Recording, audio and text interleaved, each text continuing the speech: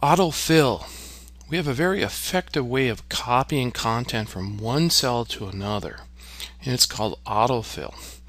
And so if we go into our table and we highlight something and we click one time on the diamond shaped one in the lower right hand corner, so you click it one time, then you right click, you'll get a bunch of options. And the first one is a fill series.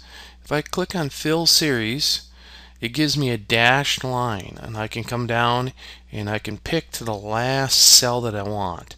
So I pick to the last cell, and it automatically fills in the same content to everything.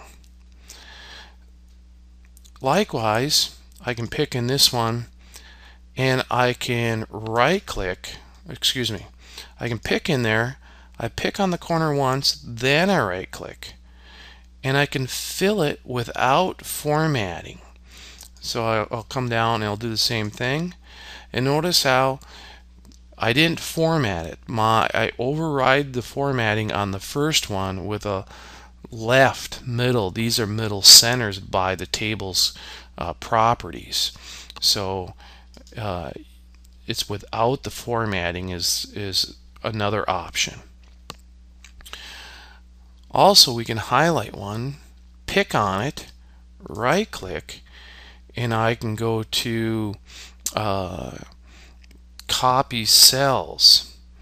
And well, let's do before we do that, let's go fill cells, and we're going to do this with a number. And you can see when we have a number as our data format, and I pick over here, it'll automatically sequentially throw in sequential numbers for me. So it's like automatically numbering things. Likewise, if I come over here and I pick on this one and I pick on the bar, the diamond, I right click and I say copy cells. When I copy cells, it'll copy all those cells.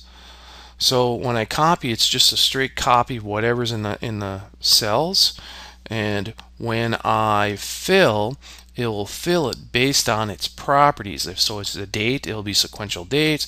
If it's numbers, it'll be sequential numbers. If it's just plain text, it'll copy the text. So we have a variety of ways in which we can auto-fill with or without the formatting, either through fill or through copy. So we get some good methods of quickly putting in data in.